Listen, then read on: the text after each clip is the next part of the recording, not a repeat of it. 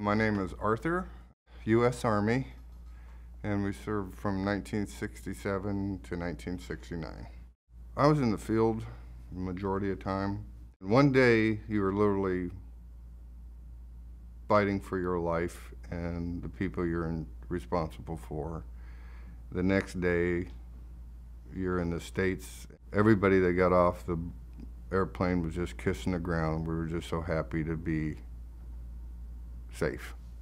I slept with my rifle in my bed when I got home for 2 months.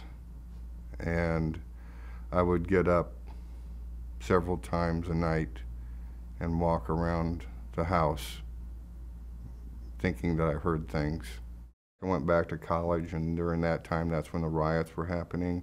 And people, you didn't talk about that you were in Vietnam. And especially you didn't talk about that you were in combat in Vietnam. Nobody understands. You keep to yourself and you become very isolated.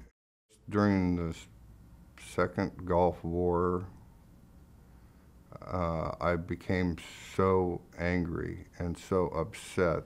I started having problems with the people I was working with on a daily basis. I had problems with communicating with management. I didn't know what was happening to me. I didn't see myself as needing help because first of all, nobody understood what I went through. And number two, I didn't see myself as doing anything wrong. I pictured in my mind people that needed help did something wrong. And although there were very serious things that happened when I was in Vietnam, I didn't do anything wrong. And that's how I perceived myself. So I would just hold that inside me. It was so bad and I didn't understand what was happening to me that I just wanted to commit suicide. The VA Medical Center in Durham got a hold of me regarding a medical issue. They were non-threatening, and they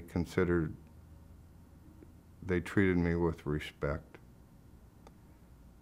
And they started asking me questions about the symptoms of PTSD. And I said, yes, yes, yes.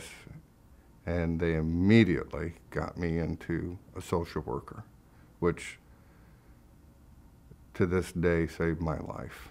And he helped me to understand that it wasn't me, it was the symptoms of what they call now PTSD. When you can look at it objectively, you can cope with it and manage it. It has such a huge impact on me and a turning point in my life, I cannot express it. Because of my background, I seek out more of the soldiers that were in combat. And I try to get to them on a one-to-one basis, let them know that somebody understands, and to get help. I'm still alive from the VA outreach, but more importantly, they have things in place that's impacted my whole family for generations, and it's wonderful to belong to a country that provides that service for the veterans.